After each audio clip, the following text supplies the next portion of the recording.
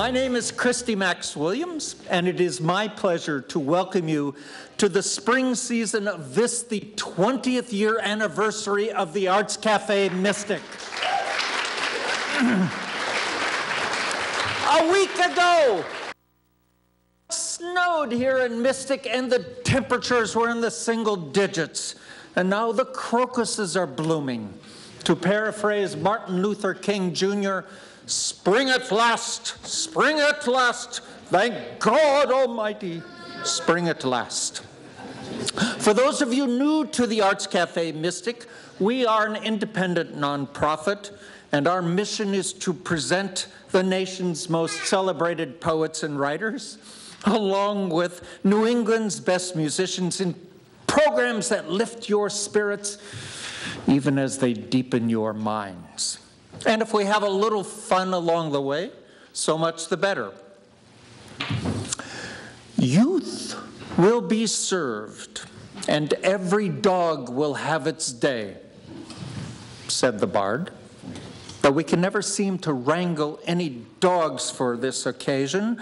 This first show of our spring season is always a special one because we celebrate young artists. And what better setting for such a celebration than here where we are in the Mystic Arts Center, festooned with this wonderful exhibition of student art from throughout southeastern Connecticut, including art done by high school, middle school, and elementary school students. The Young at Art exhibition. Add to this some cool music and a chance to hear from the wonderfully wise poet Chivas Sandage, and we have the makings of a nice evening. So let's get on with it. As part of our annual Youth Will Be Served show, we are pleased to honor the Students Poet Laureate of the region's high schools. Young poets, some of you may be thinking, and you may have in mind some of those classic adolescent poems that begin something like this.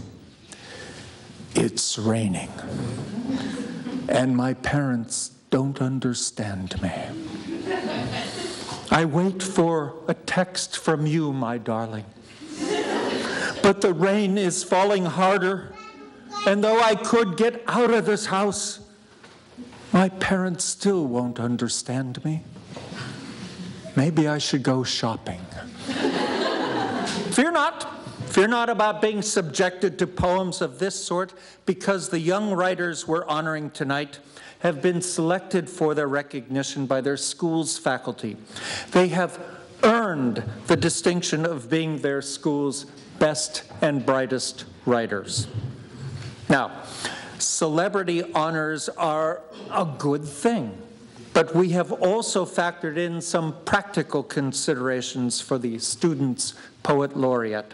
First and foremost, this afternoon, they participated in a special poetry writing masterclass conducted by tonight's featured poet, Chivas Sandage. I hope you agree that it's a rare privilege and opportunity for aspiring writers to work with a practicing professional. Indeed, they could not have a better teacher and role model than Chivas Sandage. We're also pleased to award each of the student poets the very practical consideration of a $100 cash Arts Cafe prize. Believe me, you can enter a lot of poetry contests and not win $100. So let's meet these special young people. We'd like to introduce each of them to you, give them their honors, then give you a chance to hear them read some of their poetry. Yes? So, without more ado, the Poet Laureate of Norwich Free Academy is Selena Berard. Selena is a junior who enjoys history and chemistry. She also competes on her school's wrestling and debate teams. Her very interesting career plans call for her to become an officer in the Air Force after finishing college. then to complete graduate degrees to enable her to become a marine biologist. Her favorite author is the best-selling, remarkable novelist Michelle Paver. But Selena also loves writing poetry because she enjoys experiencing its rhythm, its sound, its language. She also considers poetry an interesting way to tell stories. So won't you please join me in congratulating the Poet Laureate of Norwich Free Academy, Selena Berard.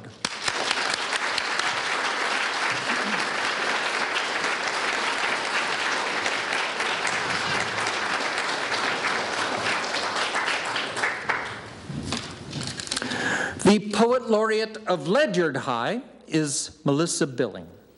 Now, Melissa is a senior who is an accomplished actress and for a decade has competed in equestrian events.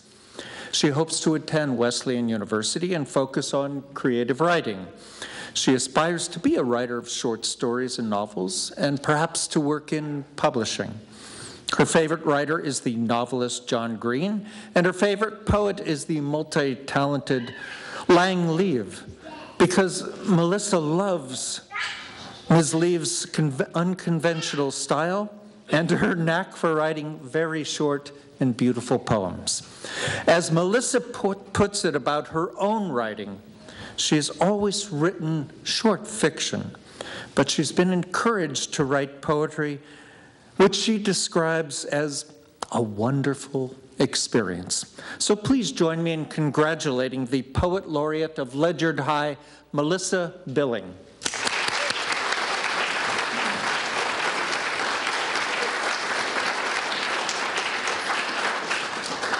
The Poet Laureate of Stonington High is Lydia Miner. Lydia is a senior who excels in French and English.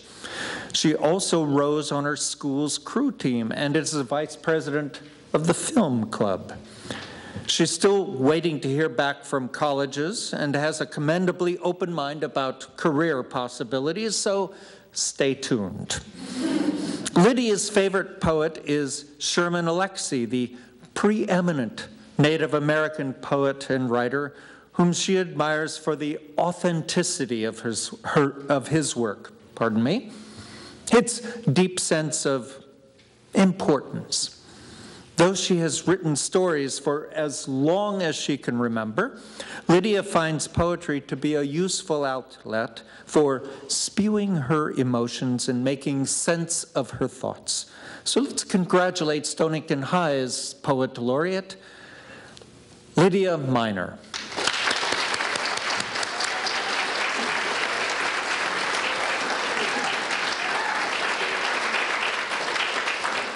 Don't restrain your applause. The Poet Laureate of Fitch High is Kaylee Robinson. Kaylee is a sophomore whose favorite subjects are English and art. She's also a member of her school's drama club. In imagining a career, she doesn't want to do one thing, but instead to do a lot of the things that she loves, like writing, photography, and helping people. She has a self-professed passion for understanding why people do what they do. Her favorite poet is the great Anne Sexton, whose confessional poetry Kaylee considers a model for her own. She also admires the poetic novels of Ellen Hopkins. She writes poetry because she loves words and because she loves the many ways it can be interpreted. So, please congratulate Kaylee Robinson of Fitch High.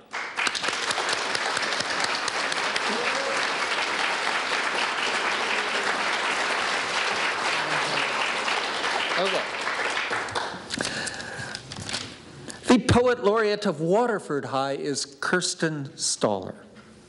Kirsten is a junior who enjoys her creative writing, art, and algebra classes. She also competes on the varsity fencing team and describes fencing as her life. Having no idea yet where or why she wants to go to college, she intends to take a year off after graduating from high school to volunteer for the Red Cross. Nevertheless, her goal is to be a published author. Her favorite writers are that wonderful novelist, Robert Jordan, also Brandon Sanderson, who she says aren't afraid to go where others have never dared go. She writes poems and stories to express herself because it lets her be the god of the world she creates. So please join me in congratulating the Poet Laureate of Waterford High, Kirsten Stoller.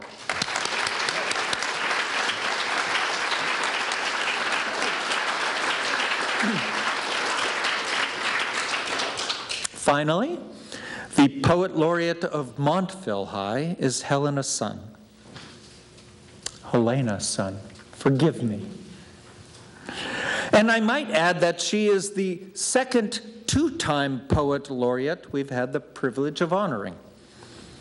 A talented musician, Helena plays in her school's steel band, the Thames Valley Youth Orchestra, and Eastern Connecticut's Youth Symphony, and even sings in the Eastern Connecticut Symphony Orchestra. She is also president of the student government and a part of the Montville Arts Council. She somehow also finds time to be an editor of the student newspaper. Isn't it remarkable how accomplished and busy these wonderful poets are? Helena's current favorite poet is the great Sylvia Plath, whose work Helena describes as incredibly raw and momentous, surpassing any teenage phrase she writes in. Helena has no plans yet for college or career, but her choice of a model in Sylvia Plath and her accomplished extracurricular activities promise an interesting future. So won't you please congratulate Montville High's Poet Laureate, Helena Sun.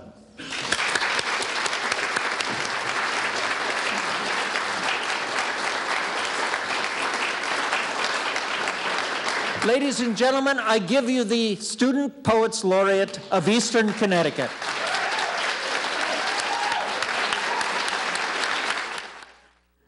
So let's first hear from Kirsten Stoller.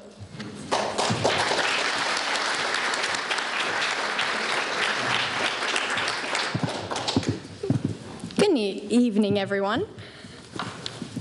I'm going to start off the evening with a poem called The Odd One. I'm surrounded by monkeys, lunatics, and romantics. There are those who believe that they could rule the world, the same who leave the light on in the middle of the night to scare away the monsters.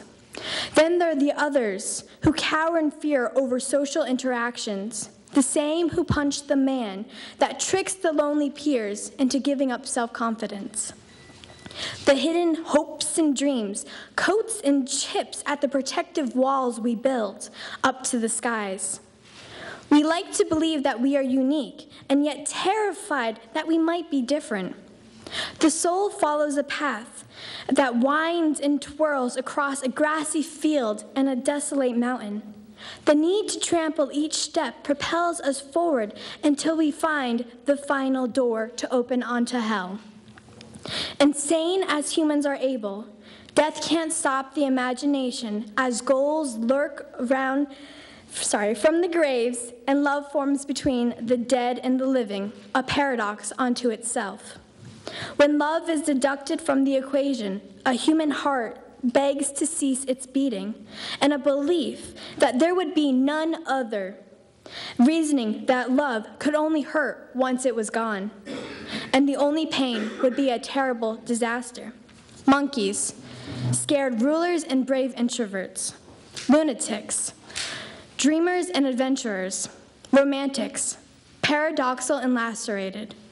In the midst of all chaotic beings, there's a spark of light, a will of not quite complicity and not quite simplicity, but something different, something creative.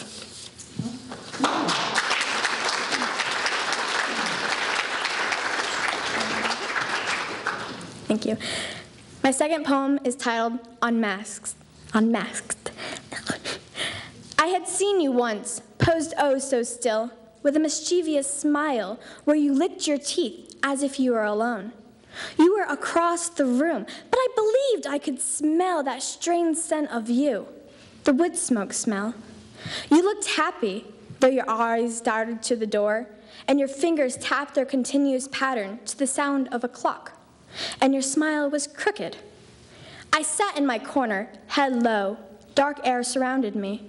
The tick pounded in my ears, wonderment of how a stranger enthralled me in such a way. You didn't see my tangled hair, feel the scars that mar my skin, smell the perfume that coated the cigarette fume, perceive the pain in my hooded eyes, read my soul. You didn't know me. You couldn't say that I belonged. You sat there, spotlight in your eyes. You were a stranger amongst aliens. A continuous laugh swirled from your lips to transform the air with a glitter of pixie dust. You smiled, running your tongue over your teeth, a friendly smile for every passerby. They all looked surprised. You kept fidgeting. I stayed hidden. Somewhere, a clock was ticking, a continuous rhythm that stilled our hearts, made us think for a moment about life and how we all had the same time to make the most of life, since the moment would be gone with a gust of air when the sun set. I looked up. You were gone. I was just leaving, hidden in my corner, just another face in the middle of the crowd. When I departed, I took one step into the fresh breeze, and there you were, hand on my arm. Smile. People pass you by if you hide under a deep, dark hood. You threw my cowl back, unveiled my eyes. I could see that you weren't really happy. Your soul was shattered. Your mask was transparent. You didn't belong. You could read me just as clearly. My soul was a fresh new book for your prying eyes. I breathed in that scent of fire. You knew me, what I was. I understood life was for living. Then you grinned. The clock stilled its constant drum. With a blink of eyes, you were gone, swept away by spirits that danced in the breeze. Thank you very much. Kirsten Staller, ladies and gentlemen. Next, let's hear from Selena Berard.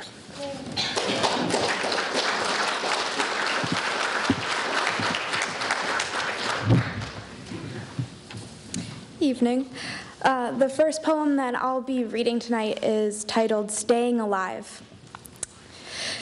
Come get me, take me down to the ground, and fight with me until we both drown. You're coming to your senses, put up your defenses, fight until the death, our final breath, are falling, calling, help.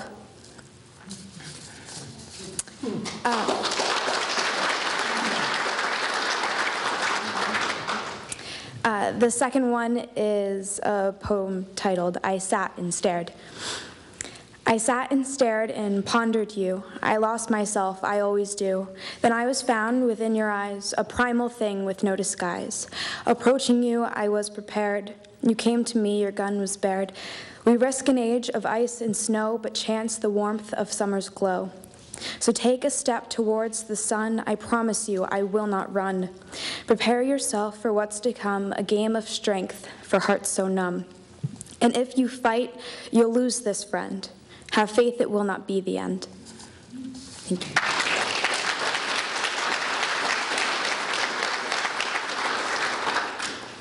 My final poem is titled Hands. His hands are sensitive, they are strong. They are not chiseled, they are mean and wronged. The first thing they learned was clapping. They once held bottles of milk. They studied wobbly legs when he first learned to walk. And then he ran and he fell onto his rough hands. They've been scratched and cut, always being broken and bruised. Those hands have defended. His hands have fought. They have protected the rest of his body while putting themselves on the line. But they have also hurt. They have double-crossed. They have taken blades to skin and would do it over again. His hands have been vulnerable. saved. The fingers have wrapped around and held. His palms have touched and felt. They have been sweaty, but sure. His hands have been pushed away, yanked close, chained down, and pried open. His actions come out in his knuckles. His thoughts sleep on his nail beds. Please don't hurt him. His hands are sensitive. Thank you.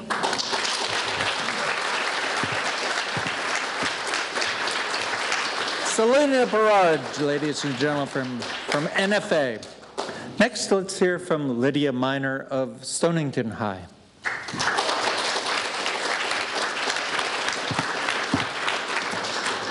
Hello. I'm a little nervous, but that's okay. Okay, the first poem I'm going to read is called Open Water. We back stern forward into open water, quiet in the morning chill. Mornings are like this, fog low over the water, and the crunch of gravel under our sneakers as we walk toward the docks, lolling with sleep, quiet in the morning chill. Stern forward into open water, and the oars click, echoes as we push away from the dock. Still and cool as glass, silver reflecting fog and the shell of our Vespoli, quiet in the morning chill. We row through the fog and under the railroad bridge into open water, and bells are chiming from the harbor buoys, red and green lights, quiet in the morning chill. The sun comes up on open water, blue sky cut clean through gray fog, shadows on glass, quiet in the morning chill.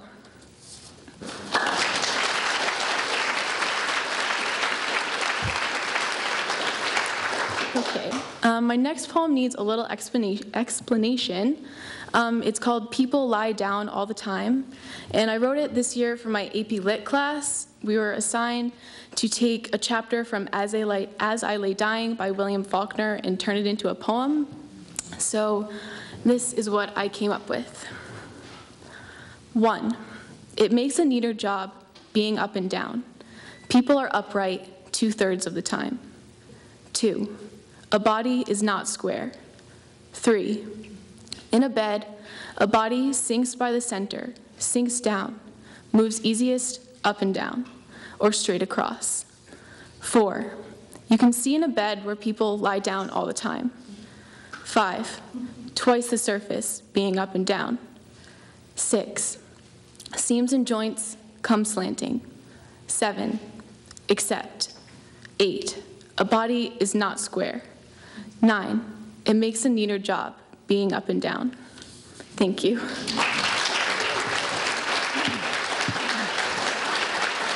Lydia Miner of Stonington High, ladies and gentlemen. And now let's hear from Melissa Billing of Ledyard High.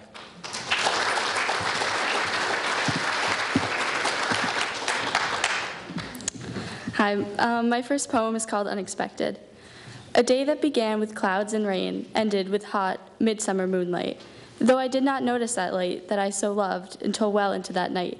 The room was too dimly lit, the lights tinted purple. The shadows danced, and each person moved, their bodies flickering like the tiny flames on the purple candles. You, however, did not. But then neither did I, not until the room had grown too dark, the music too loud, and the moonlight too bright. Then I knew I had to enjoy the night. So I stood, an extended hand, wordless. You understood, followed me, wordlessly as well, to the dance floor, an offer accepted. No longer was the morning rain on my mind, nor the too loud music, the too dark room, not even the hot midsummer moonlight, my favorite kind, on the sweetest night, remained in my sight. For you had, unexpectedly, wrapped your arm around my waist and pulled me close.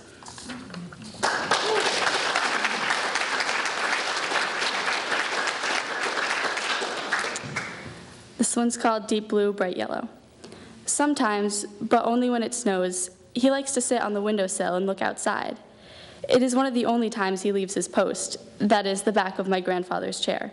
He likes to watch the snowflakes fall, lifting a large white paw every so often to bat at the glass. Sometimes, but only when no one is home, he leaps from the back of the yellowing rocking chair and onto the red carpet. He runs to the deck and sits just inside the door. He watches the gray squirrels chasing each other, crouching low to the ground as though he is ready to pounce through the glass. But when the snow stops falling, when he hears the footsteps coming up the stairs, he returns to his post, that is, the back of my grandfather's chair. He sits atop the soft pink blanket. His soft white fur blends in with Grandpa's rough white hair. He looks at me through eyes of glass, one deep blue, one bright yellow, and meows.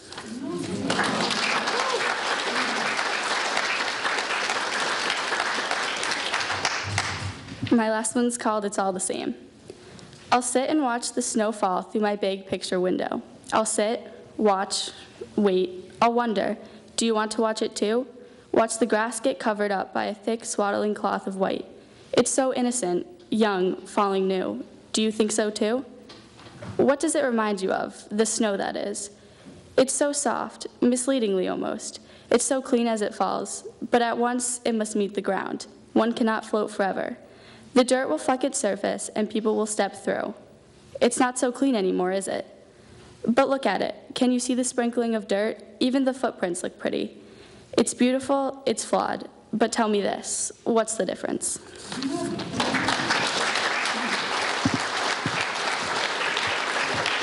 Melissa Billing, ladies and gentlemen, of Ledyard High. And now let's hear from Helena Sun of Montville High. Hi. I just wanted to thank everyone who has come to support us, and especially to the Mystic Arts Center and Cafe for continually supporting high school students, elementary kids, middle school kids.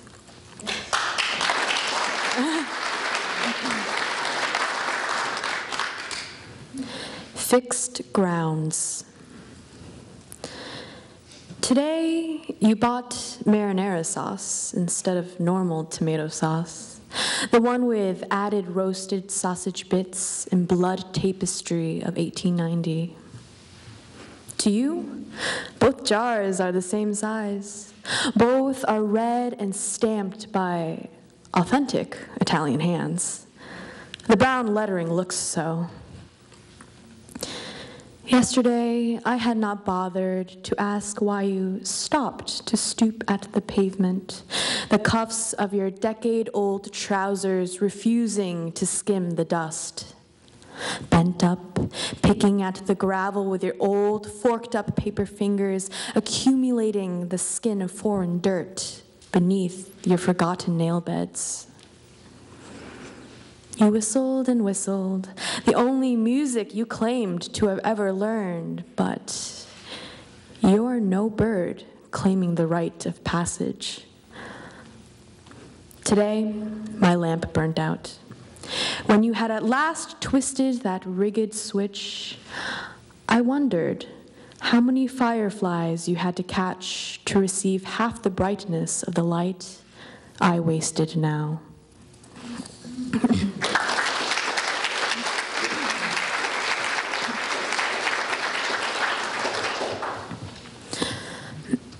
Excuse me. Prophet. He once told me, someone magnificent spoke to me last night. Tomorrow it will snow crystallized ashes. The children are going to build pixelated castles. I will live in one. My flag is going to be colored green embers. An asylum for boring adults will be built. They will sleep on plastic foam beds with pillows filled with mosquito whining clocks. The clocks will be silent. Our fingers will run faster than our legs. The sun will glitter like the moon. Baby carriages are to be constructed from our carbon paper size. Much too heavy. The milk they suckle will taste like a flat number. Platinum will be our tongues. You're going to forget many people's names. The elephant will swallow the serpent. Elephants hate the taste of slithers. We will declare we have finally achieved in drawing perfect circles. They will be shaped like cardboard meringue cookies. We will smell faintly of electric ink. mind if you spoon some salt into my mouth? I will forget my blood.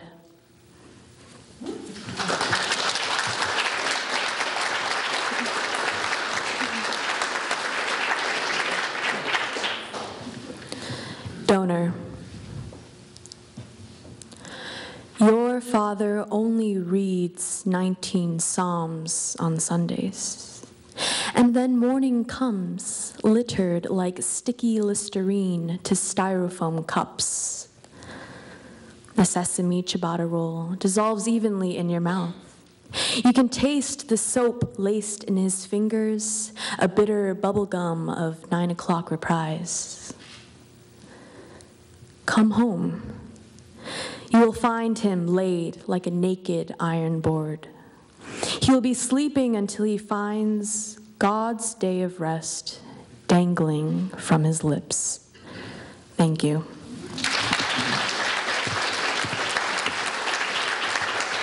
Helena Sun of Montville High, ladies and gentlemen. And last, let's hear from Kaylee Robinson of Fitch High.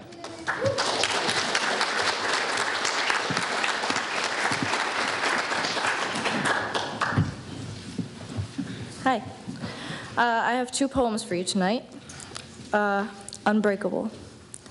You are a bad habit, my New Year resolution to break, but it's been forever, and this isn't my first failed attempt. I say it every time. You are a heart attack waiting to happen, an inevitable accident in the making, yet somehow I find myself watching the tornado warning on the morning news, then driving myself straight into it by dusk. You are a lucid dream gone wrong, and I lie paralyzed. You are the itch I can't resist, even though I know as soon as my fingernails meet my skin, it will be unbearable.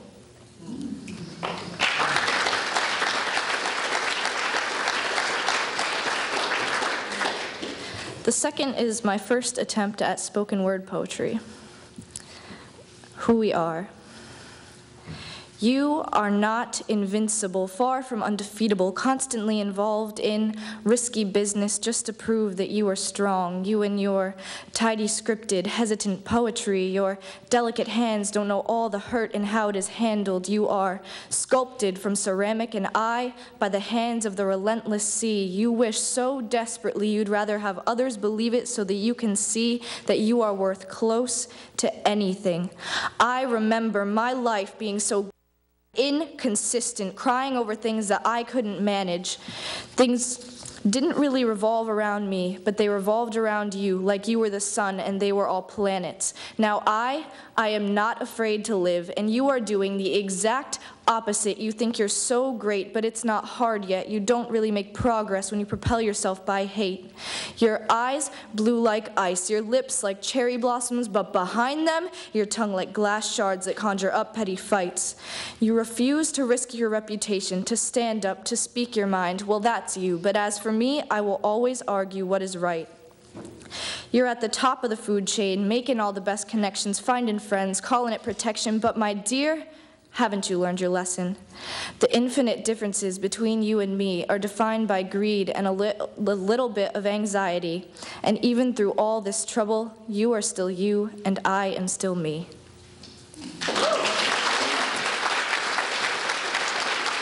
Thank you.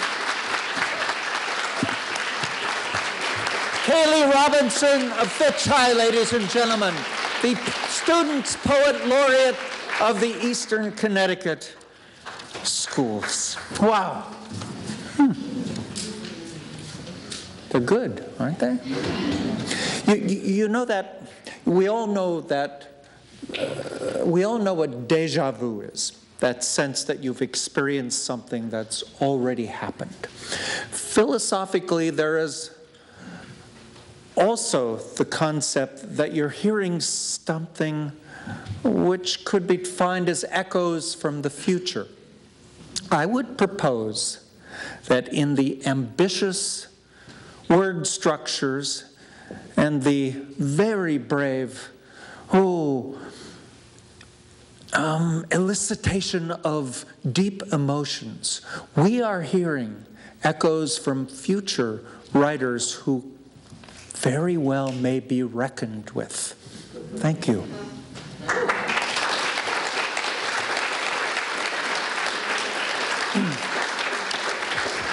Before we move on into the musical segment of our show, I want to take a moment to recognize and thank the teachers who have played a key role in the artistic lives of these young poets by nurturing their talents and organizing their selection as Poets Laureate of their schools. Behind every good artist are inspiring and dedicated teachers. So let me recognize them by name. From Fitch High, Jerry DeSantis and Alyssa McLean. From Stonington High School, Mary Lou Brockett Devine. Where are you, Mary Lou? From Ledyard High, Diana Riley, who I don't think could be with us tonight. From Montville High, Wendy Halsey. From the Norwich Free Academy, Kim Roberts, and from Waterford High, Ken Collins.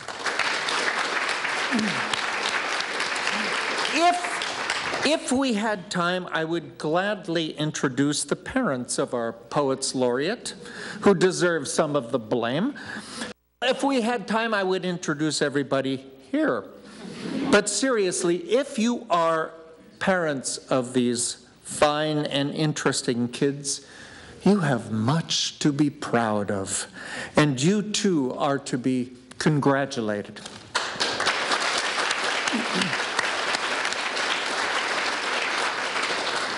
As part of our Youth Will Be Served program, we like to present young musicians whose work give promise of great things for the future. The singer, songwriter, musician, and band known as the Friendly Ghost certainly fits this description.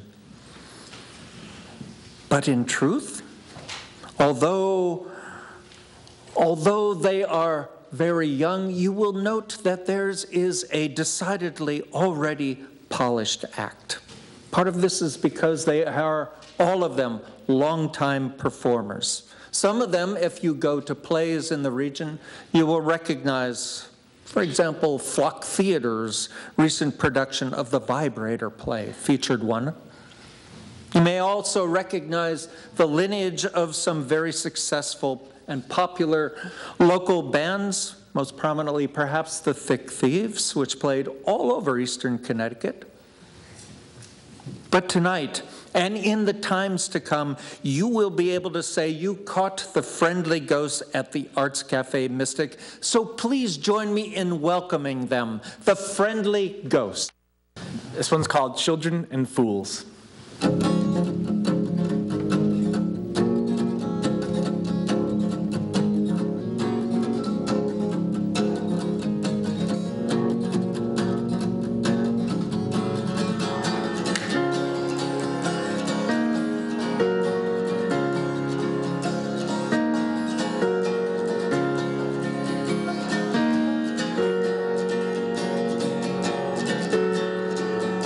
I've got no walls, just wrecking balls to make this building stand. Structural analysis on how to your friends. Kids with hearts like throwing dots, which pin right to the core. Pumping honest blood in man, all they want is more. Think you got a few more in us if you follow me. Well, think you got a few more in us if you take the lead. We'll break it into pieces, count them 1 and 2 and 3. Work with what we're given, from breeze to breath to breathe.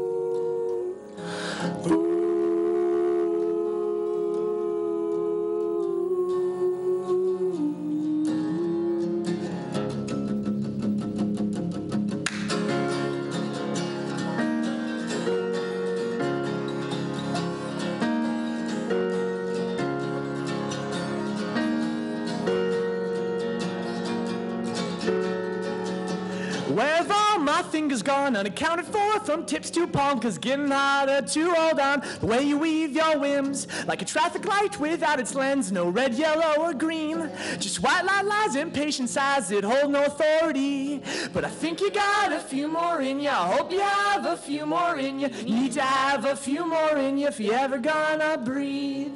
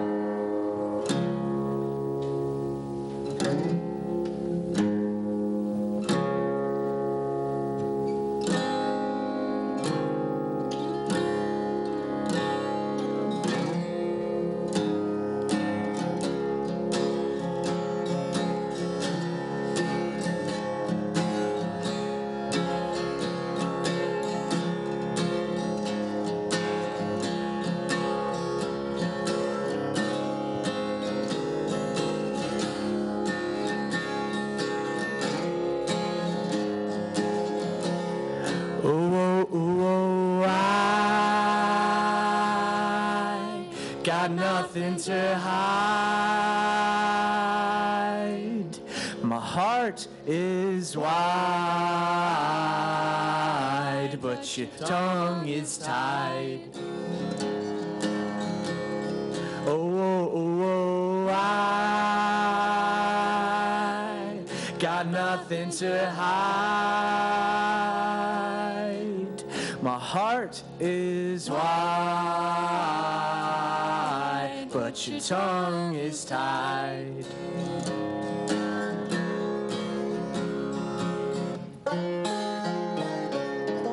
The day of the hanging will be a surprise, and if you are lucky, you will see the tip of ice. My God, I think about everything all the time.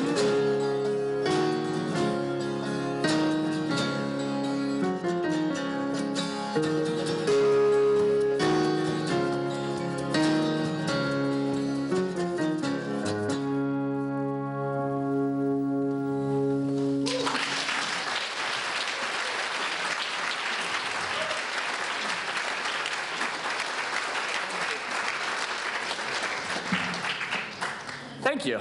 It's amazing how many years that I've actually played this event under the Thick Thieves and the Friendly Ghost, and every time I get up here, I'm incredibly nervous because it's just an amazing room and you guys are always so attentive, so it just feels like every mistake that I might make, you will hear.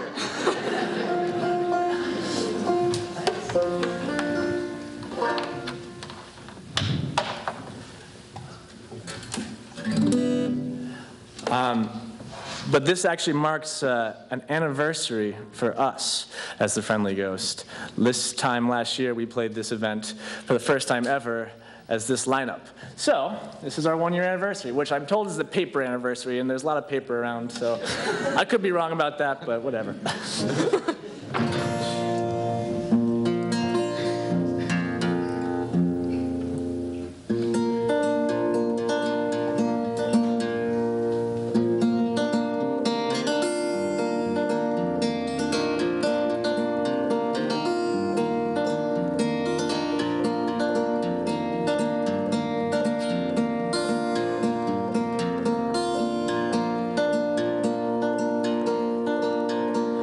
By this time tomorrow, it won't be on the news. You'll barely even notice, 'cause these blows don't leave a bruise. There's a war inside, don't try to hide, but it's not like you got shot.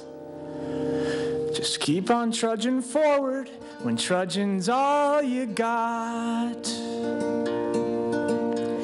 Yeah, the population's messy without a second thought. It's easy to keep ignorant when you know you won't be caught. It's no excuse, so lose your noose. There's no one gotta pay. Well, toss your scale aside. There's nothing for you to weigh.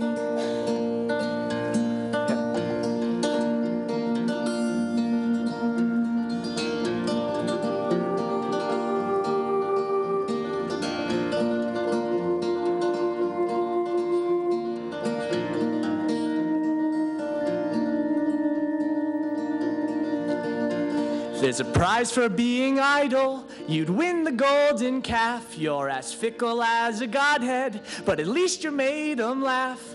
Just answer more, unlock the door, and let the spirit in. If it's good enough to drink 'em, well, it's good enough for sin. Like a kid fighting with giants, I refuse to be compliant. My stone is flung, I'll cry, fee-fi-fo. I'm done.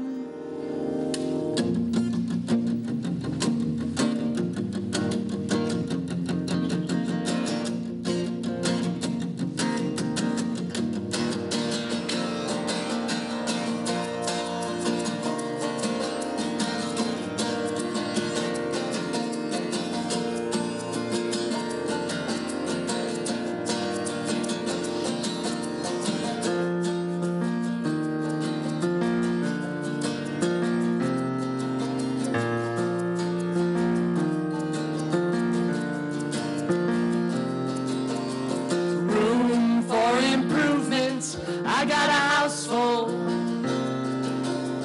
Room for improvements. I got a house full.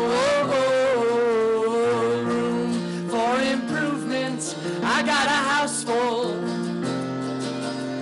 Room for improvements. I got a house full.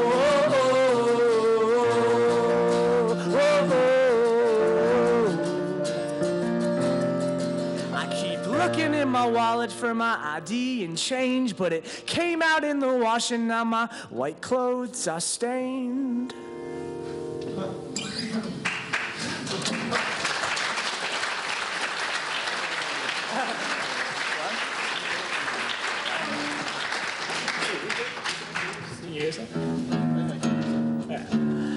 Thank you. Those were, well, that one was a newer one, and the other one was an older one. So this one's an older one as well. This one's called 10 Bucks Says, and I always say that it's about ghosts. We're ghosts, so that works. That's our anniversary.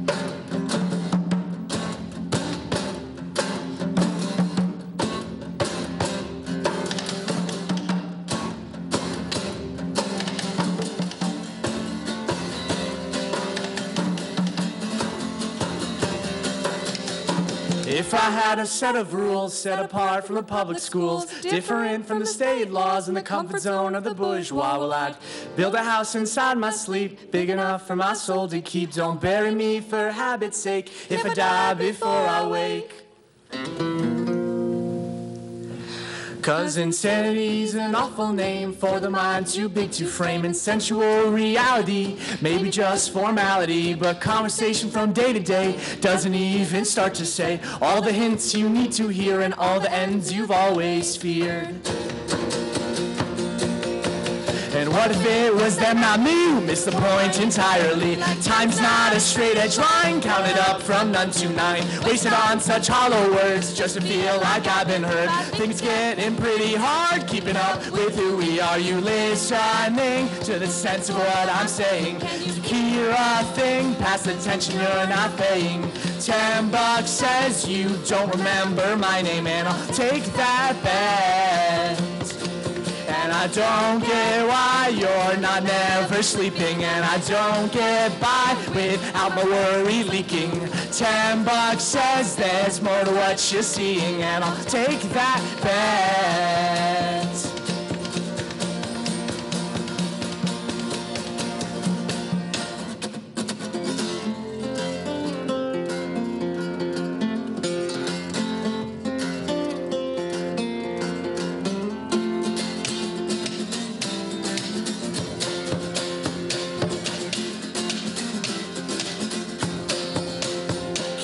Count your friends on a single hand. Can you count on them to make more than they spend?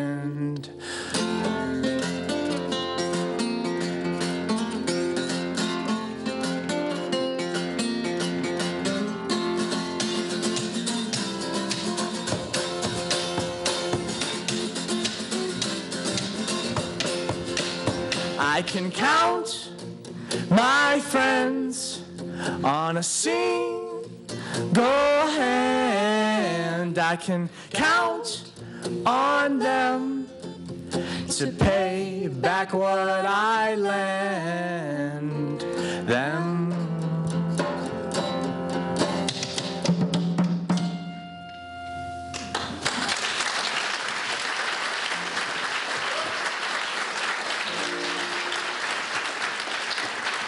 Thank you. All right, so this is the newest one that we have for you tonight. This is called Glory. I wrote this, I was in my senior year of college, I was in a songwriting class, so we had to finish songs, and I'm a very slow songwriter. Sometimes it'll take me 3 years to write just one song. And this one I had to write within a week because it's an assignment and you have to get it in on time. But it actually kind of fell all into place really easily. And just for a little context, it's about all the national tragedies that we've been having within the last year or few years.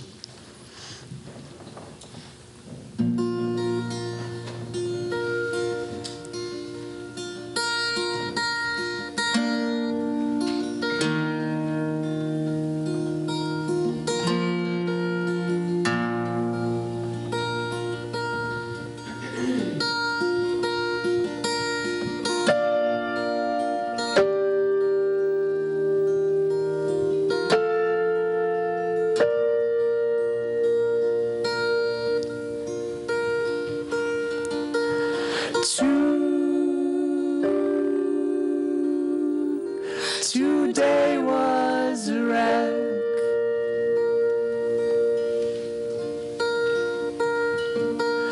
Rode our blood-ridden heads.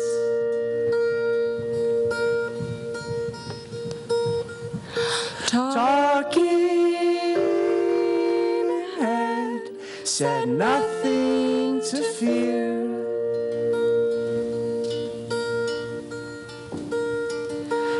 Terror is not welcome here.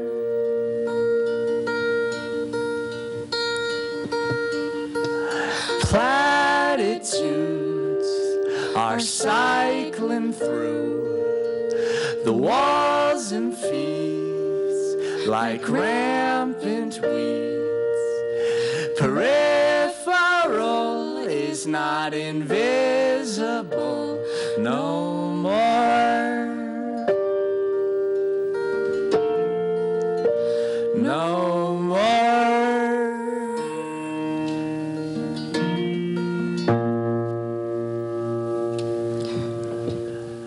But here's a fun fact: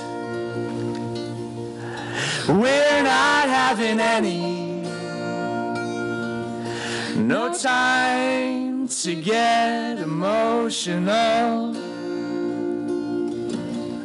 And if there's no doubt,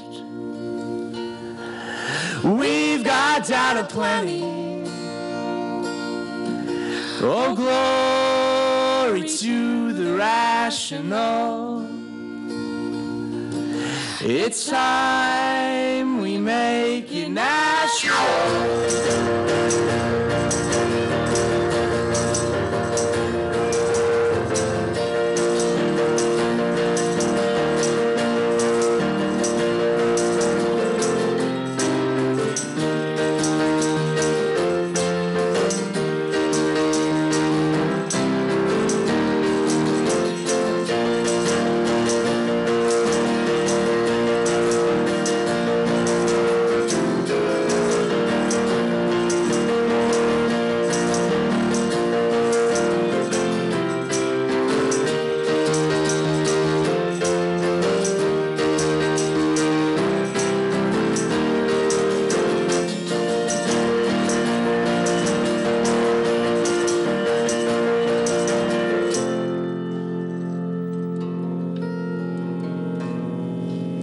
That one's just not going there. But here's a fun fact: we're not having any.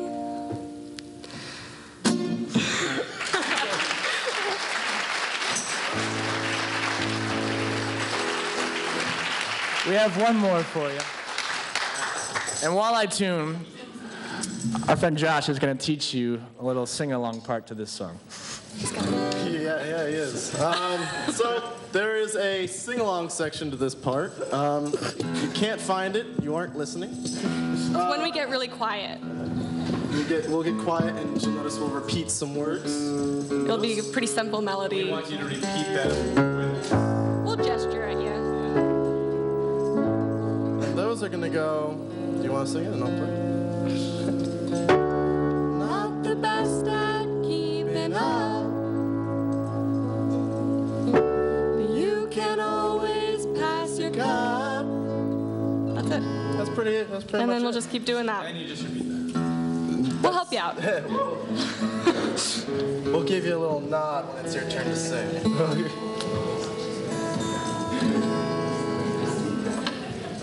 I did voice. Was that what you did? Ready?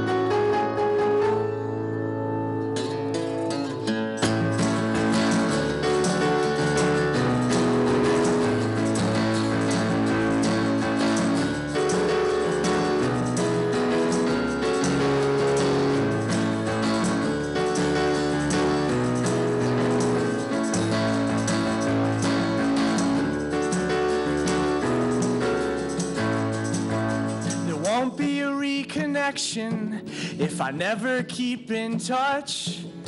'Cause even when you're next to me, well, the gap's a little much. It's easy when we're talking to read the other's face, so we mostly keep to typing where there's a button just for space.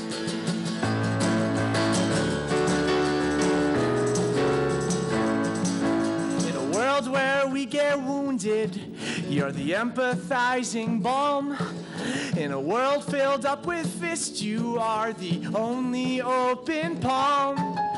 But who the hell could blame you for questioning your worth when I have this awful habit of falling off the earth? Whoa.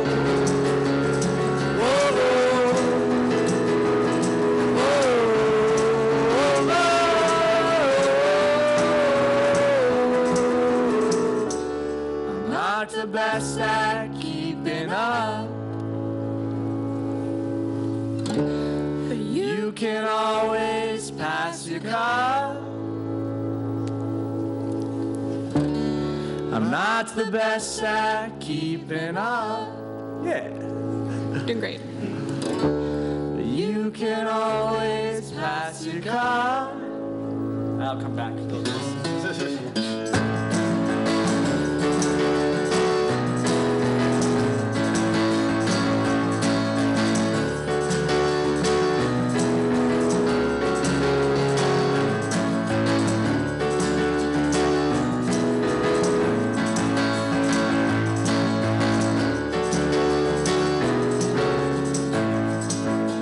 Guilt I feel is ruthless, even when I've done no wrong. 'Cause I can't help but imagine what it'd be like moving on.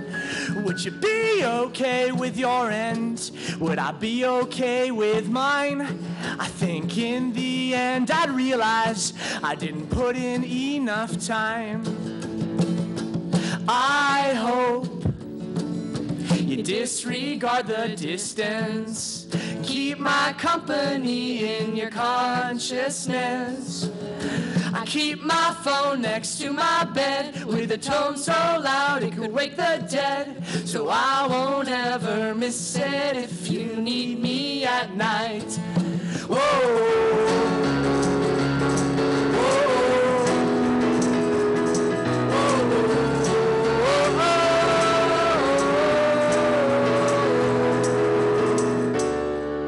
The best at keeping up. You can always pass your cup. Not the best at keeping up, but you can always pass your cup. Not the best at keeping up. You can always pass your cup. Not the best at keeping up. This isn't over just yet. You can always pass your cup. More promise than a threat. Not the best at keeping up. This isn't over just yet. You can always pass your cup. More promise than a threat. Not the best at keeping up.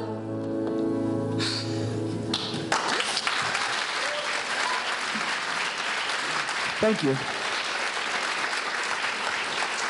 Just want to say thank you to Christie, and great job, all the poets. I always love hearing you guys. You guys are amazing and inspiring and just wonderful. Thank you all for listening. We're the Friendly Ghosts.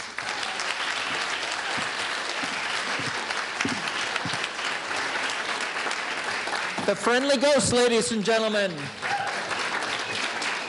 Our youth will be served to be young and talented. To be old and talented would not be so bad. So, as we're ready to take an intermission here, let me invite you to add your name to our mailing list if you like what's happening to you tonight and would like more of it. You'll also find there Chivas Sandage's book of poems, Hidden Drives, which I highly commend to you, a superb book. We'll take just a brief intermission and then we'll come back for tonight's main event, a reading by Chivas Sandage. Thank you. I've been looking forward to this moment because you are about to meet a special young poet. In fact, Chivas Sandage is a poet, author, blogger, editor, educator, and activist. She's a contributing writer for the New Civil Rights Movement blog, and her poems and essays appear regularly in a variety of important journals and magazines. She's been awarded grants for her writing, teaching, and performance work. Born in Little Rock, Arkansas, of all places, she spent most of her early life in Houston, which just proves we all have to be from somewhere. She's also lived in Galveston, Santa Fe, New York City, and Northampton. Indeed, a peripatetic life. She's taught at Westfield State University and currently teaches creative writing workshops in Northampton and Collinsville, Connecticut, where she lives with her wife and daughter. By the way, Collinsville is an old mill town situated just outside of Hartford, and it's listed by the Frommer's Guide as one of the 10 coolest small towns in America. But with a poet of this quality in its midst, it may want to rebrand itself as a writer's colony. Miss Sandage's debut book, Hidden Drive, was hailed for its true knowledge of the heart, I quote, and was a finalist for the 2012 Forward Book of the Year award. The Arts Cafe reads a lot of debut books, but we have rarely read anything like Hidden Drive, which is distinguished by the consistent strength and deep feeling of its poems, by the command of a brave and trustworthy lyric voice, and by poems that reckon with the search for and meaning of home, with the passing of a father whose experience as a combat photographer in Vietnam lacerated a decent man, with the bitter breakup of a traditional marriage and the charmed development of a new love and non-traditional marriage. These are dependably thoughtful poems, considered poems, but they deliver beautiful surprises in their turns of feeling and turns of phrase. Miss Sandage is currently at work on a memoir and a second collection of poems, which we look forward to soon, we hope. I think we'll get a taste of some of them tonight. So without more ado, won't you please join me in welcoming Chivas Sandage.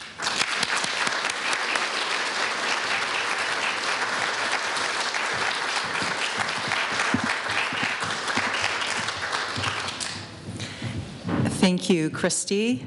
Thank you to all of you for being here. And I would like to dedicate this reading to the young student poets laureate of Eastern Connecticut, whom I was able to work with today. And it was incredible to hear their voices.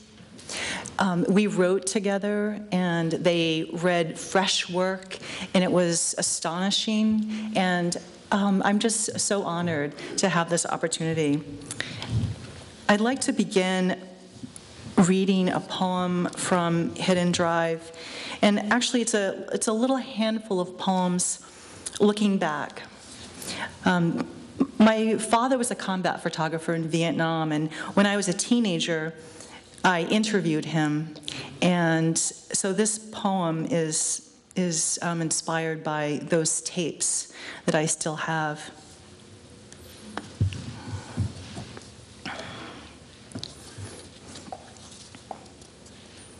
Interview with a combat photographer, 1. Vietnam, for the too young daughter, was 2 parts practical joke and a jigger of censored death. What he'd never tell kept ice clinking, made him tear pictures off the wall he tried to climb in his sleep or hide in the hall closet, weeping.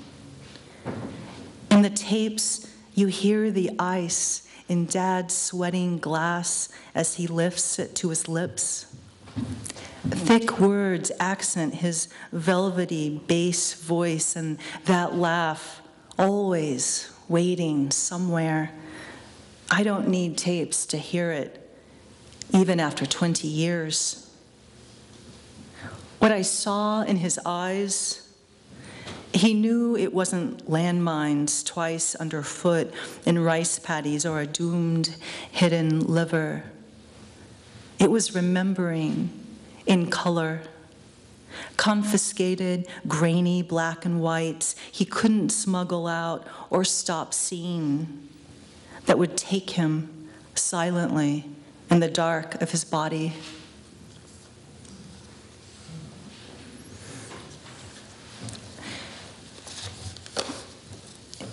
This poem picks up where that one leaves off.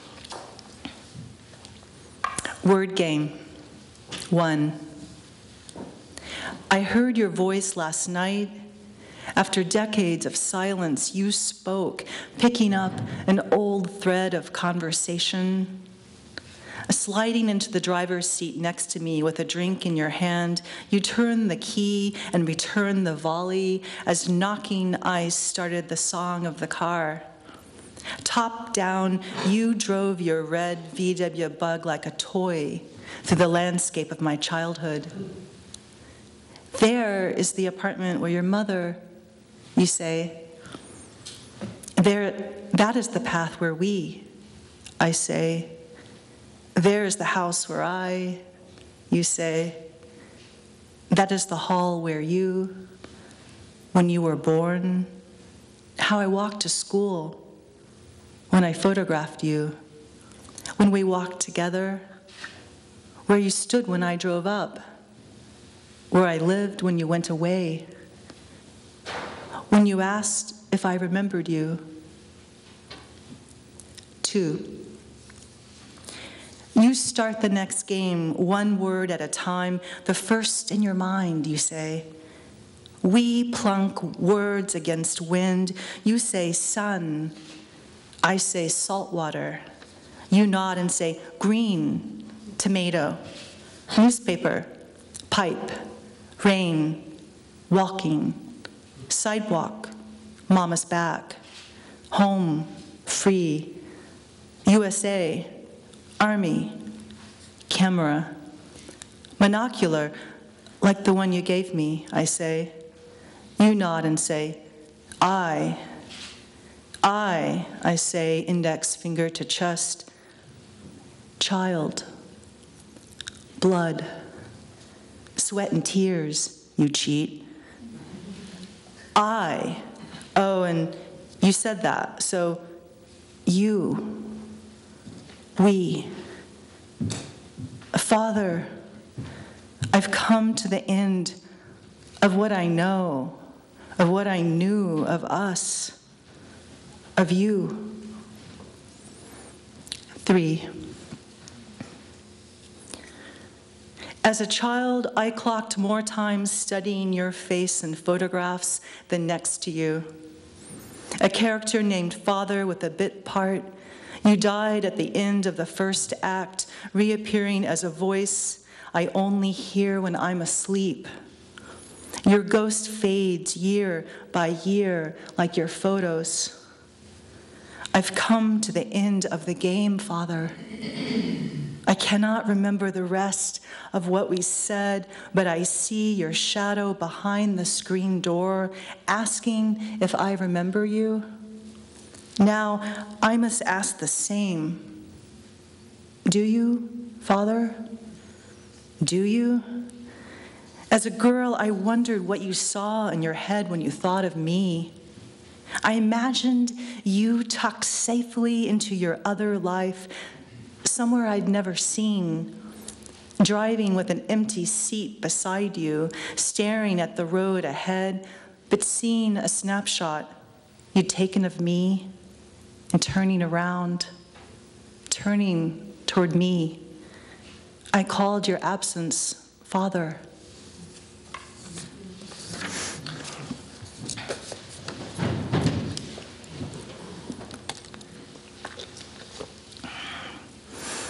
This is a poem, and I just changed the title. Tonight I'm calling it Paper Chains. We made chains from blank pages torn from our notebooks to pantomime the past alive. As if our reenactments were necessary magic, spells to unlock barbaric legacies we were taught to call history. Our chains weighed less than the one coveted feather headdress from the cardboard costume box.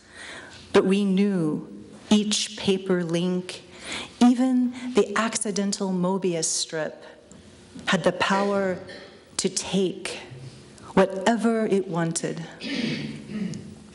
And we knew theater, like history, depends on longing and loss to feed its infinite appetite.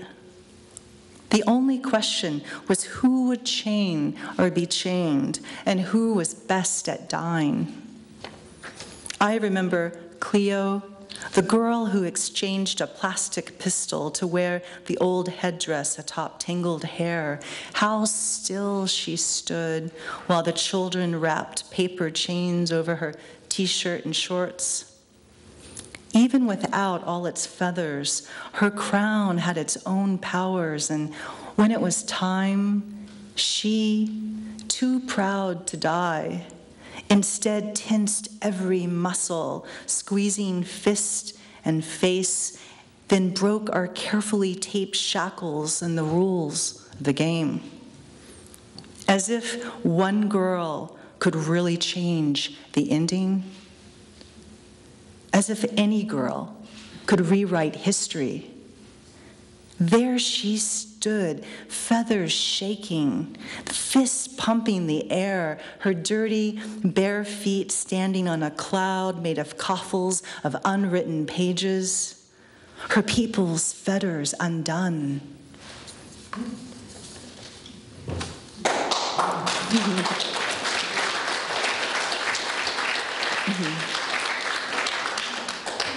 Thank you. There's a tradition of not clapping between poems, but it is nice. It fills that silence when many poets just start to die a little, you know?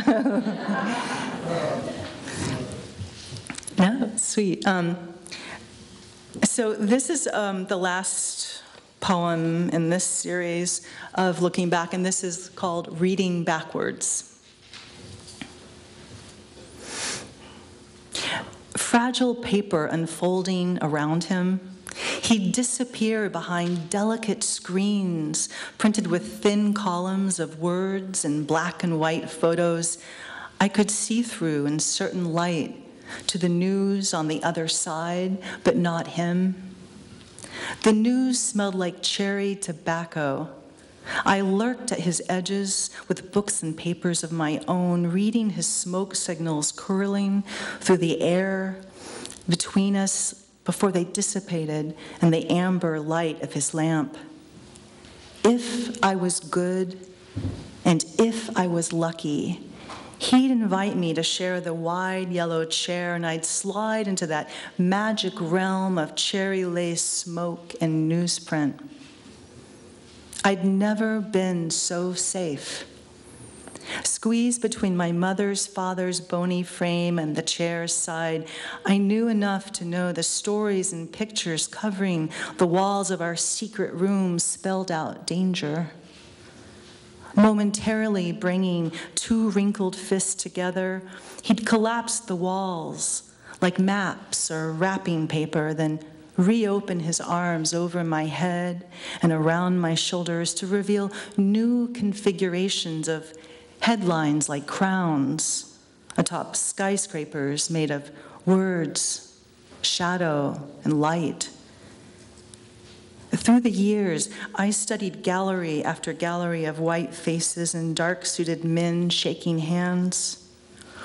I saw fields of tall grass toss like waves, then lie flat beneath suspended helicopters.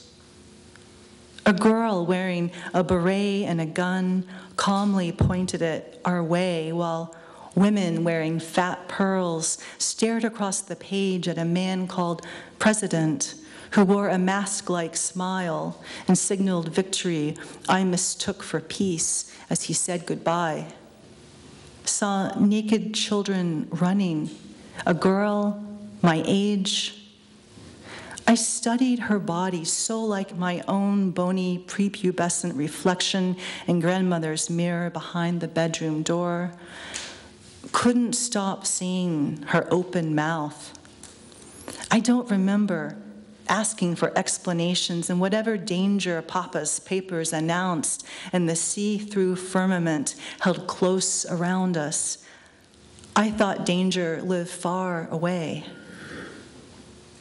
I'd lean into the scent of aftershave, mothballs, until he neatly folded the world against itself and laid it down thin and flat to be carried out and stored in the garage, in memory and nervous system, to season before he layered the yellowed papers into a concrete bargain garden bed to be dug up decades later by a grown granddaughter, her jackhammer splitting blocks like bedrock to expose old news imprinted in man-made stone, fossils in reverse, discovered in the 21st century and read again in a mirror.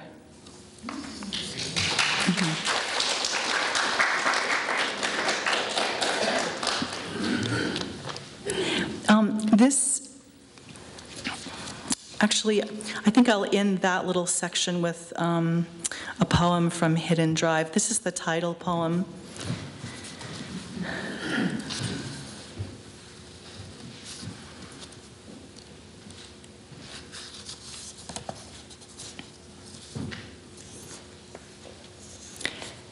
The air thick and sweet with secret flowering, she runs from echoes, their words in her head. Just 10, she believes she can outrun anything. Behind the house, woods signal summer. The greens have already deepened, hiding brown bones. Her feet beat the ground, suddenly unsettling leaves, and dark birds lick the air as they lift from every branch. Slowed to a stop, she sees at her feet a single wing, like lit night, rain-slick street or sheen of coal, obsidian, mama's silky Spanish fan, shining pupil, moonlight sharp against the sea. Her wing-filled hand holds a message she needs but knows to hide. Dark totem pressed heartside between her ribs and arm. With a sharp inhale, she walks toward the call of her name.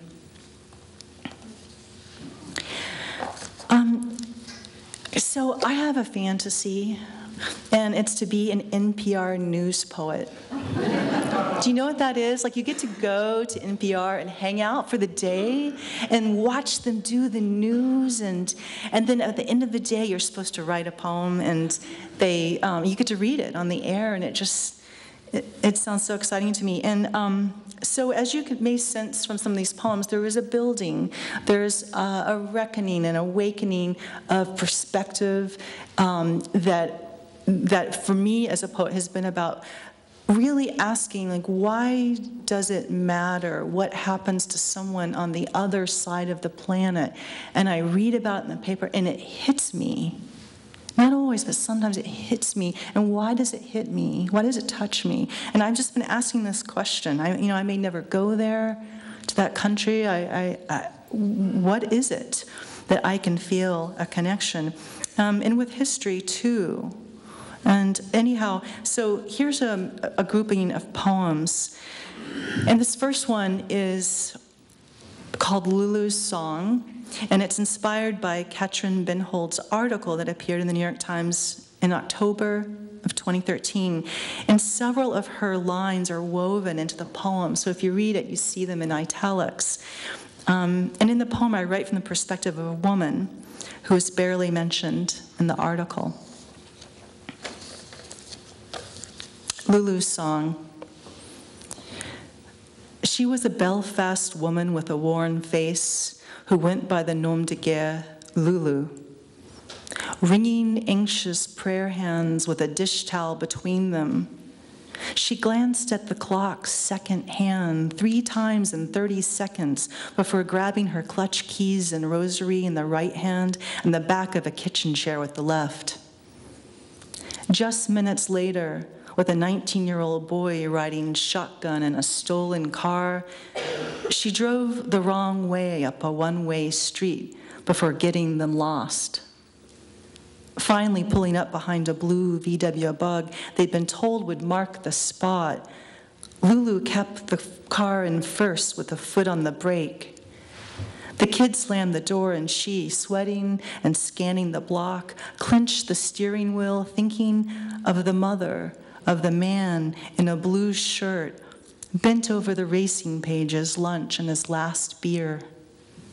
When the tavern door swung open and newspaper slid from his hands, floating for an instant as the blue torso crumpled in slow motion, and a voice begged, "Don't."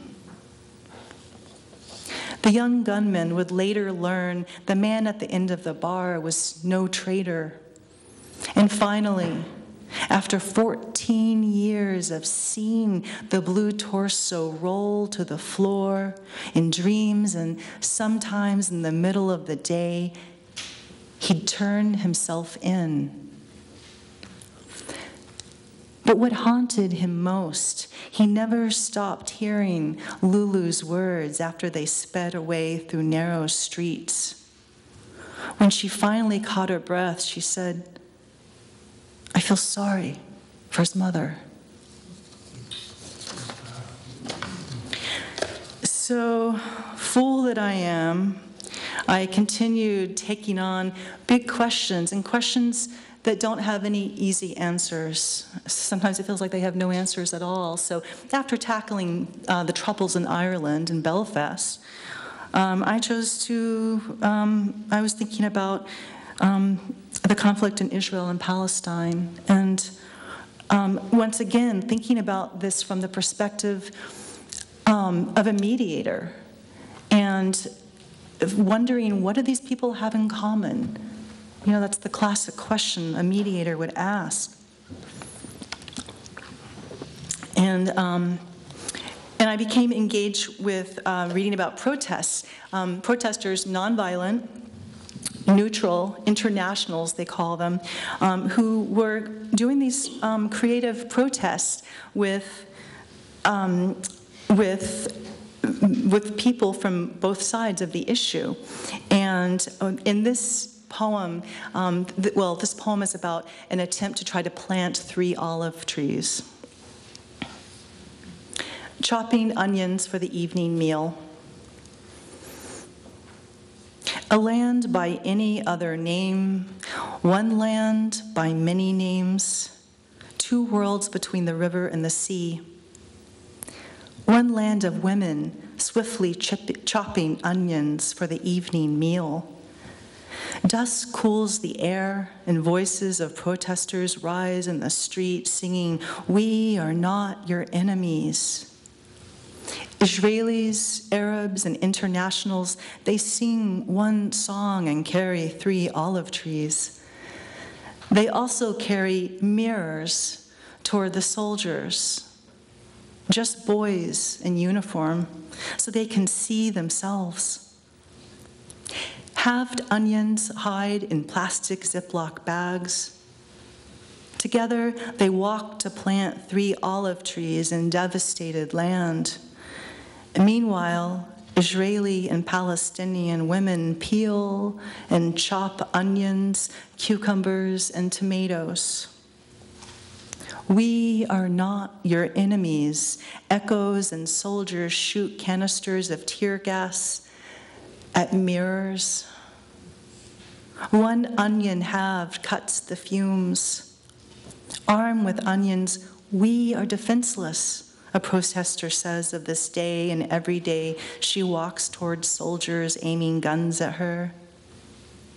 An 8-year-old boy picks up a rock. She photographs him slinging that rock. Each trigger pressed places stone in the hand of a boy, and each boy's hand around stone presses a trigger.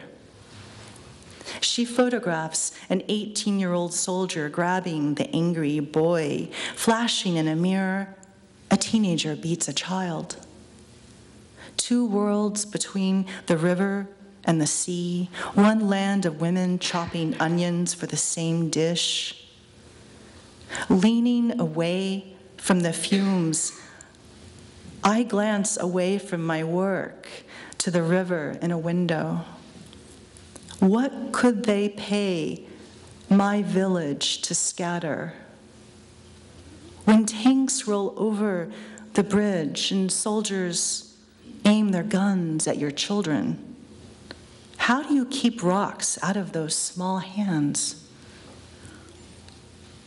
Weighing an unpeeled onion in the cup of my palm, I wonder, how do you keep chopping when you know your child's thin fingers may be folding around a rock?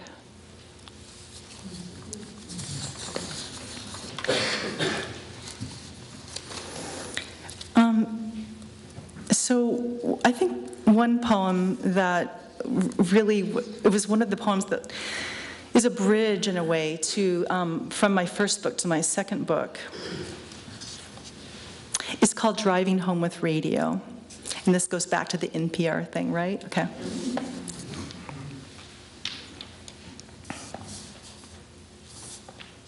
A random torture victim's gentle, broken English pauses when the interviewer asks for a description of the cable that beats him to this day. I won't remember what he said. Instead, I'll remember the ripe, abandoned garden and ravaged faces of sunflowers, rickety shadows of houses built 100 years ago, angles at odds with the sidewalk, the street, the tilt of the planet. A soldier in his stiff metalled uniform walking in late sun, suitcase handles clicking like a metronome. Kids skateboarding, skinny, bare-chested angels kick-flipping as they surf concrete waves. And I will remember the broadcast silence until he could answer. Silence to accompany an airborne boy with one arm outstretched like Michelangelo's Adam, reaching for God's hand while flying upside down.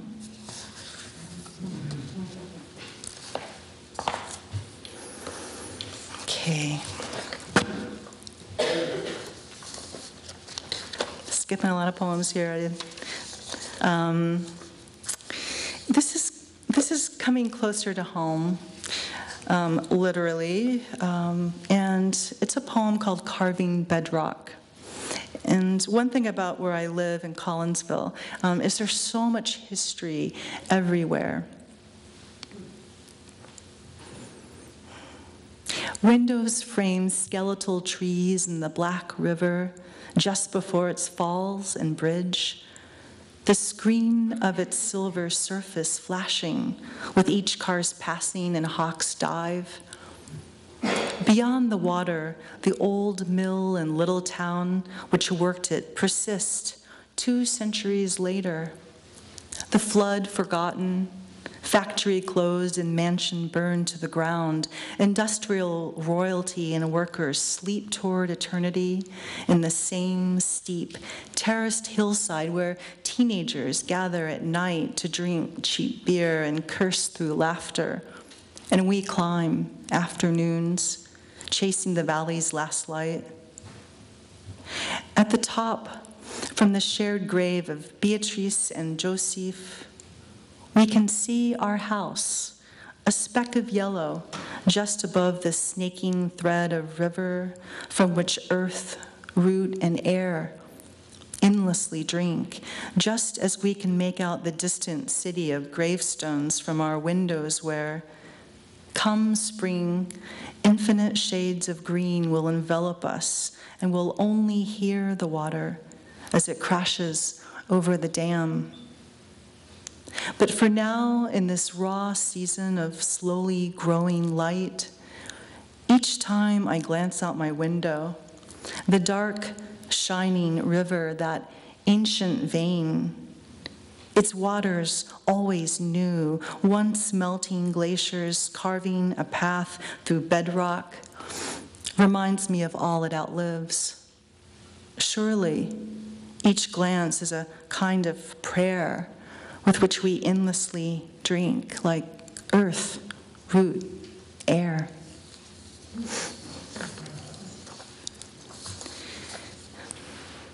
Okay.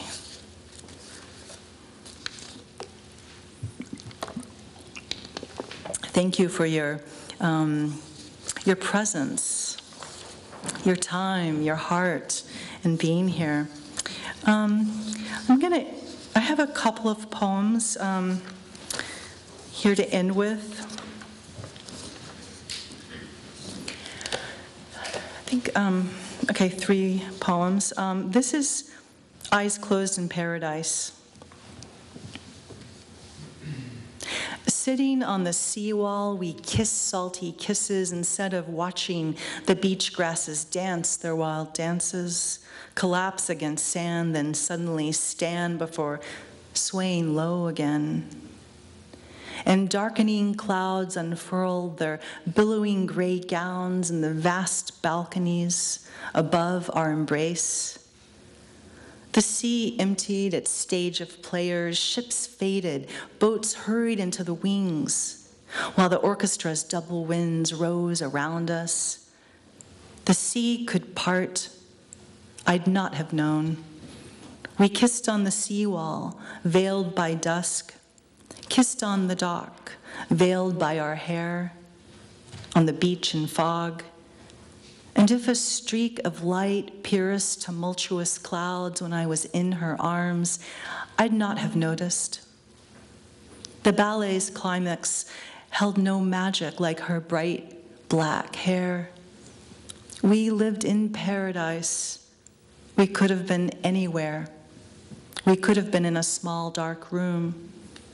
The heavens filled and emptied, relentless scene changes, at times just a flimsy cirrus scarf between acts, the nonstop orchestra never playing the same score as we kissed our last kiss without knowing it.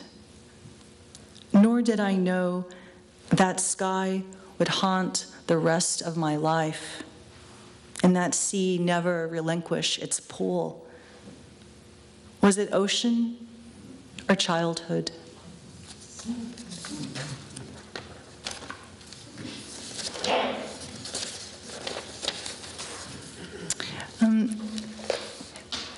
This is The Dogs of Puerto Rico. It's dedicated to my sister-in-law who came home with stories of her travels. Outside the city, we counted 7 dead along the road. The strays roam hungry and free. The sinking dark pools of their eyes eat you up.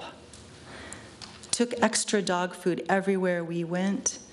Just skeleton and mange, one could not even eat, but it was beautiful there. Fine white sand, warm aquamarine and cerulean waves, jungles almost unscathed by the last century. Here, snapshots of a lush farm on a hillside. The tarantula outside the window each morning kept her distance. I took no photos of the Sado, nor the occupation of paradise that's on no one's lips. What we did to their country, we never knew or can't remember. A treaty's name and date forgotten after the test. But everywhere you point a camera, green just wants to grow. You have to fight it back. Our last night, we clinked wine glasses against the backdrop of yet another blood orange sunset, then strolled barefoot down to the beach one last time. Along the path, a dark puddle or discarded clothes, but it was not. My husband told me to turn back, but I could not. We braided palm leaves into a cross. If we moved there, I'd work to change things for the dogs, but we were leaving at sunrise. I planted that cross in the sand. This is a last poem, and this is the one I was telling you about where I had the terrible writer's block, and I wrote through it, and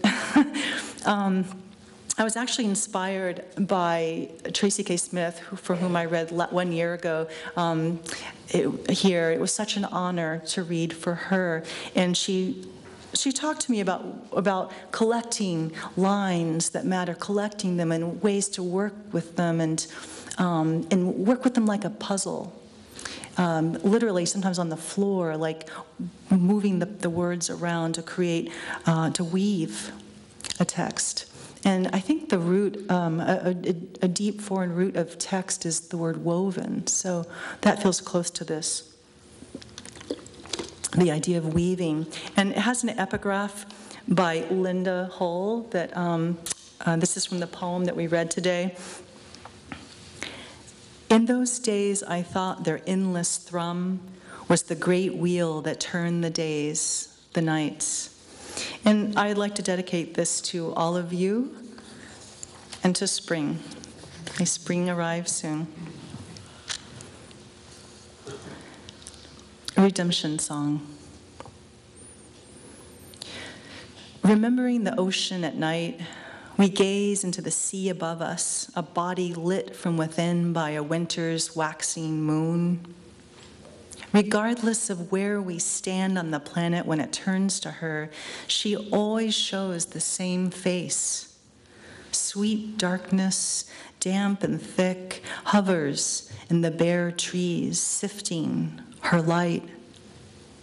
If there's enough time to linger between dinner and dishes, the maple's standing fans of brittle bones will gradually sway in a breeze, and a plain stitch through the fabric of night, drawing a vanishing line from far away cities, over the river, over the garden, over the pale yellow house and the marriage bed, to other cities we may or may not ever see.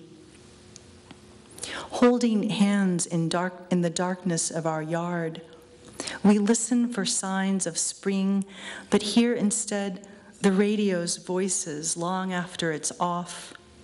Cannot stop hearing a neighborhood hit by too many rockets for an accurate count, or a reporter describe disembodied cries like fair weather.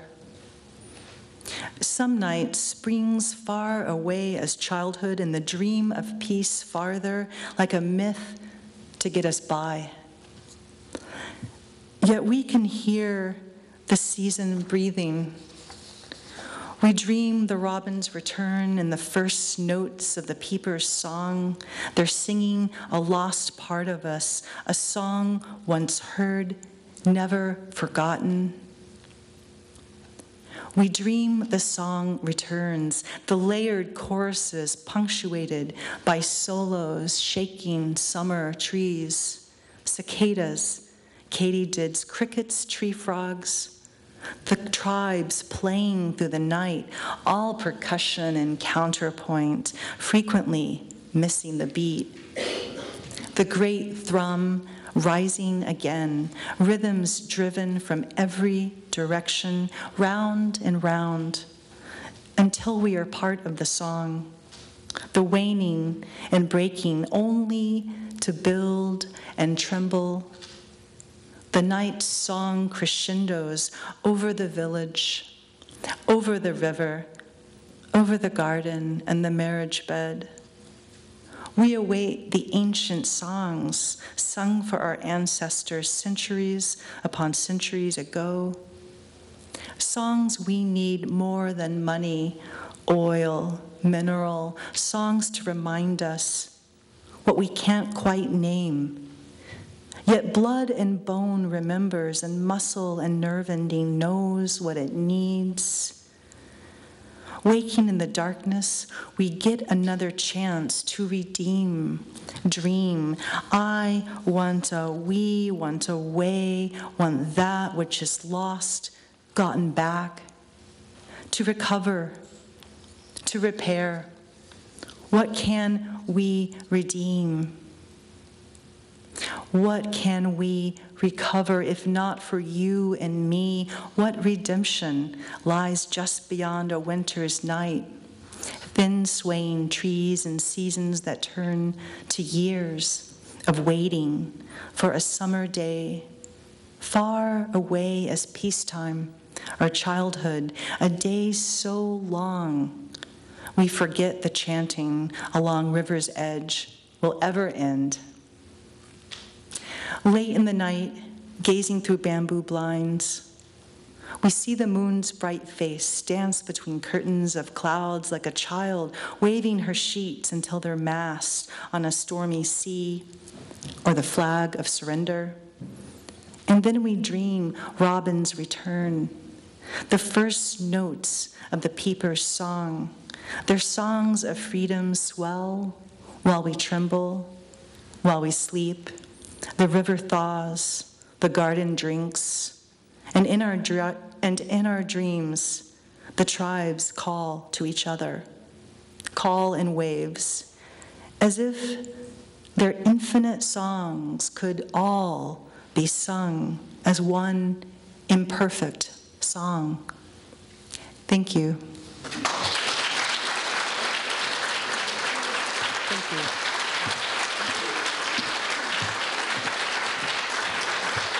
Chivas Sandage, ladies and gentlemen.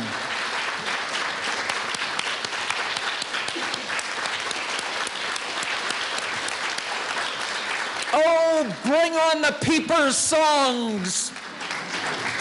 Thank you, Chivas.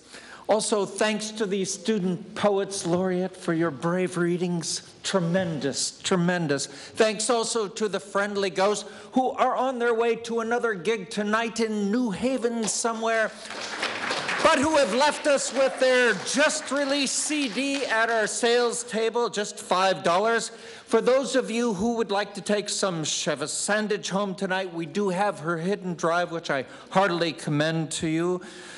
The Arts Cafe will return in April on the 25th of that month for Poetry Month with the great Edward Hirsch. One final thanks to this evening are reserved to you, our audience. The Arts Cafe is a tribute to you. This is community, my friends, and don't it feel good? Thanks and good night.